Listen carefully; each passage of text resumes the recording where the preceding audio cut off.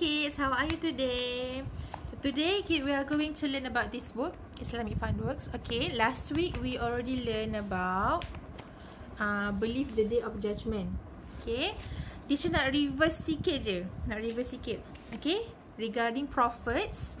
Okay, we are going to learn about prophet with we are going to learn about 5 greatest messengers. Maksudnya kita akan belajar tentang 5 orang nabi. Okay, Ulul Azmi. Alright. Okay. Among 25 prophets that we have learned, okay, last 2 weeks, okay, there are 5 greatest messengers. Maksudnya ada 5 orang nabi ni, dia dapat gelaran Ulul Azmi. Okay, maksudnya nabi-nabi yang dapat Ulul Azmi ni ialah nabi-nabi yang kedudukannya Allah letakkan tinggi.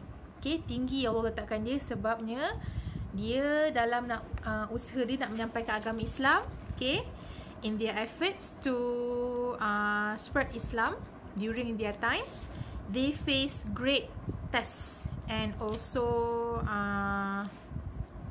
challenges. Okay, but instead of giving up, they continue to spread. Maksudnya dia terus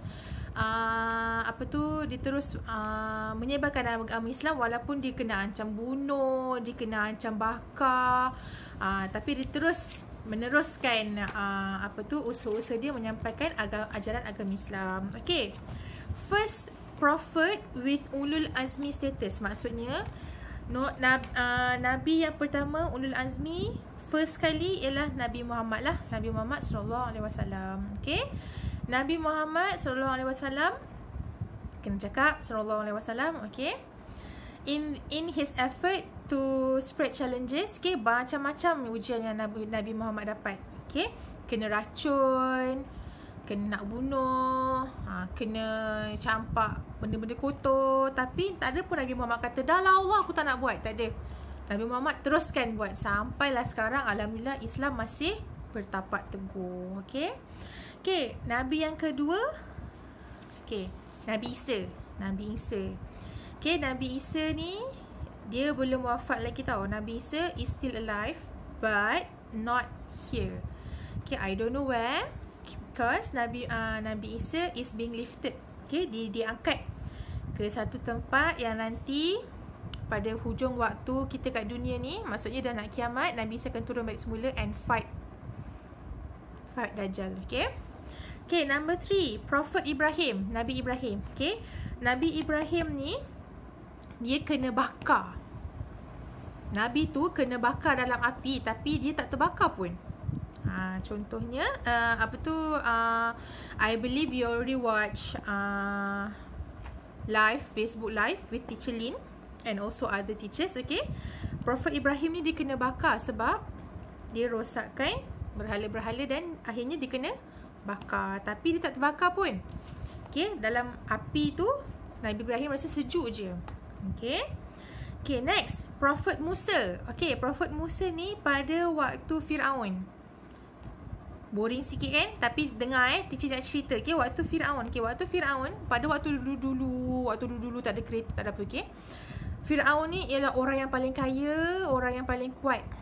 Okay, dia rasa diri dia Tuhan sebab dia ada banyak harta, dia tak pernah sakit, dia ada banyak orang ikut ajaran dia, dia rasa oh akulah Tuhan. Tapi Allah turunkan Nabi Musa untuk betulkan Firaun ni kau bukan Tuhan.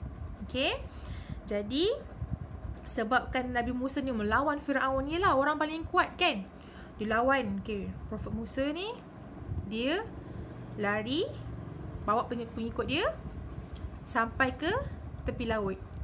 Dia nak tengok macam mana ni sebab dia dah kena ancam bunuh dah dengan Prophet Musa. Ada mukjizat yang Allah turunkan, iaitu Prophet Musa can split the ocean. Okay, ocean tu terbelah and Nabi Musa dan pengikut dia boleh go through the ocean, tak basah pun. Dia masuk dalam laut tapi dia tak basah. Okay, more on that later in our classroom. Okay, last kali Prophet Nuh, Nabi Nuh. Okay, Nabi Nuh ni usaha dia nak menyampaikan agama Allah, agama Islam. Okay, dia punya isteri dengan anak-anak dia pun tak ikut dia.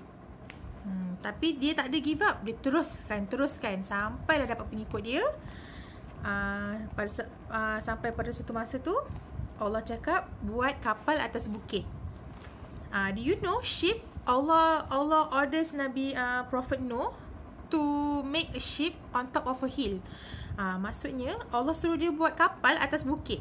Kapal kan dekat laut kan, tapi Allah suruh dia buat kapal atas bukit. Nabi Nuh tak melawan. Nabi Nuh okey. Nabi Nuh kata pergi buat. Sebab kata Allah suruh. Rupanya sebab Allah nak turunkan hujan sampai bukit tu tenggelam. Bila bukit tu tenggelam, kapal tu pun bolehlah berlayar. Okey. Itu ialah contoh-contoh Nabi Ulul Azmi. Okey.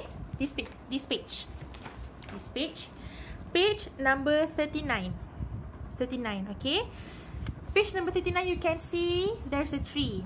Okay, what I want you to do for this page is you go to page number 58. Okay, awak pergi muka surat belakang.